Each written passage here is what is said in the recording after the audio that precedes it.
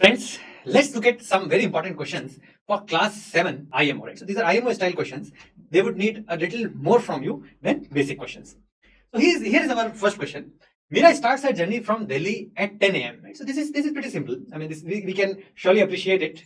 We all have done certain amount of journeys in our life, so we can appreciate it. So she leaves at 10 a.m. in the morning and goes to Gurgaon. The speed is x kilometer per hour. We are not being given what the speed is. It's really x. We need to find it out perhaps. And at 12 noon, she observed that she is 5 kilometers away from Gurgaon. So what is the time travel? It is from 10 a.m. to 12 noon. So that is 2 hours. And she travels it at the rate of x kilometer per hour. So this is the distance that she has traveled in kilometers. Of course, at this point, she has not reached Gurgaon. She is 5 kilometers away from Gurgaon. So how much would she need to travel to reach Gurgaon? 5 kilometers more. And of course, this would be the distance between Delhi and Gurgaon. So our answer is 2x plus 5, right? So very simple. The question is really asking you to translate from this language to the mathematics right here. So this is all that is needed here. Here we need to find the value of x. So we need to solve for x. And this is the indices question. So let's look at it, how we will solve it. So a raised to power 2x minus 1 is equal to a raised to power. So the rule here is, if I open this bracket, this x minus 2 would be multiplied by minus 1. So that is all I need to do. So this becomes minus 1 into x minus 2. And this becomes a raised to power minus x plus 2. That is all I need to do. Of course, both sides have a. So I can really compare the indices now, right? Because for these to be equal, right? For a raised to power 2x minus 1 to be equal to a raised to power minus x plus 2. For them to be equal, 2x minus 1 has to be equal to x minus 2. So that is the thing here. So 2x minus 1 is equal to minus x plus 2. This minus x would come on this side. It will become plus x. And this minus 1 would go there and it will become plus 1. So this becomes plus x. 2x plus x becomes 3x. And this is equal to 2 plus 1, 3. And therefore x is nothing but 1. Very, very simple. This is an integer question. Okay, this is a question on integer arithmetic. Very, very simple, because we are dealing with negative numbers here. That's why. What are we being asked? We have been asked to find the value of this thing, a plus d divided by c plus b. Let's write down the value of each of those. What is the value of each of those? So a is nothing but minus 5.6. So this is minus 5. I'm going behind. So I'm moving more in negative direction. This becomes minus 5.5. And here, when I reach, it becomes minus 5.6. Similarly, if I look at it, what is the value of b? B would be minus 4.1234. So this becomes minus 4.4. What is the value of C? C is minus 2.123456. So this becomes minus 2.6. So these are all negative. These are all left of 0. So these are all negative. And now we look at D, which is positive, which is towards the right of 0. So this is, of course, D is, of course, positive. So D becomes what? D is nothing but 0 and then 1, 2, 3, 4. So this becomes 0.4. Now I substitute in this formula, and what do I get? I get minus 5.6 plus 0.4 divided by C. C is nothing but minus 2.6. And then, of course, I need to add B, which is plus B means it is minus 4.4. Okay. This is what we need to do. We need to translate from this figure to this maths here, first of all. And second, now we need to know how to do the negative numbers, arithmetic using negative numbers. So let's do that.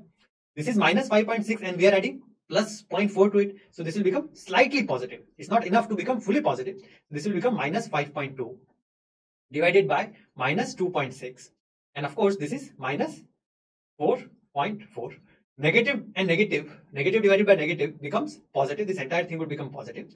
2.6 and 5.2, they cancel in 2's, right? So 2.6 2's is 5.2 and 2, and so this becomes plus 2 minus 4.4. So this 4.4 is very negative. It is 2. When I add 2 to it, it will become 3.4 and then 2.4. Okay, so when I add it, it will become, this becomes 2.4, and that is, of course, our answer, right? So very, very simple question.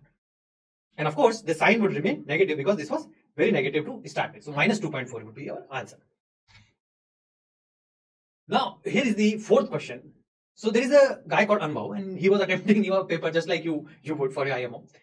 For each correctly done question, right? So there is a negative marking. In some exams, there is a negative marking. For IMO, it is not. But for other exams, there is a negative marking. If you do a question correctly, you get positive marks. If you do a question negative incorrectly, you get negative marks. Marks are deducted.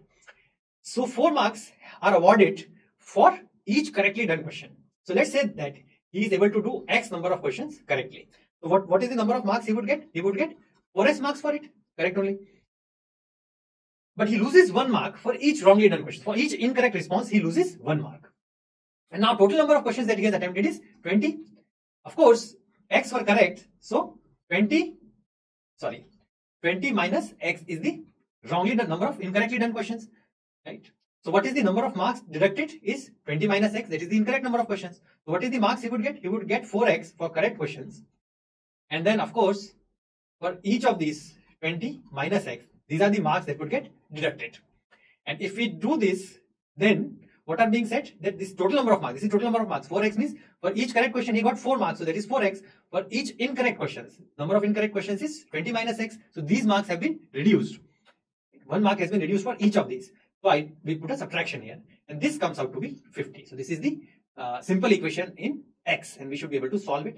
So this becomes 4X. This bracket would open, and we would get minus 20, and this minus and minus would become plus. Right? This minus and minus would become plus, and we would get X. So this becomes 5X, and this is equal to 50.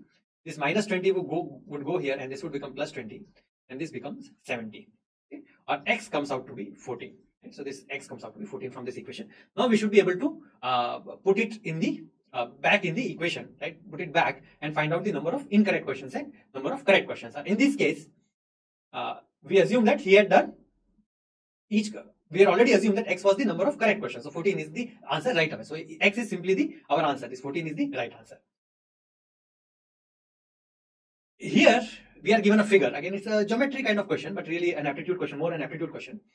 So we have been asked, so this gray colored region is the shaded region. So I'll shade it once more so that it becomes clear which squares are shaded. So these are the squares which have been shaded. And we have been asked that how many more squares must be shaded so that the unshaded fraction of the given figure is 2 by 5. Right? So what are the total number of squares? If I compute that, it is 1, 2, 3, 4, 5, 6, 7, 8, 9. So this becomes 9. Plus on top there are 7. 1, 2, 3, 4, 5, 6, 7. And then on top of it there are 5, then 3, and then finally 1. So if you total this is the 25. So there are total of 25 squares. From these, unshaded is 2 by 5. That is what we have been told. And shaded fraction of the given figure becomes 2 by 5. So what is the unshaded fraction? Unshaded fraction is 2 by 5 into 25. So this becomes 5 5 are 25, 5 2 are 10. So this is the unshaded.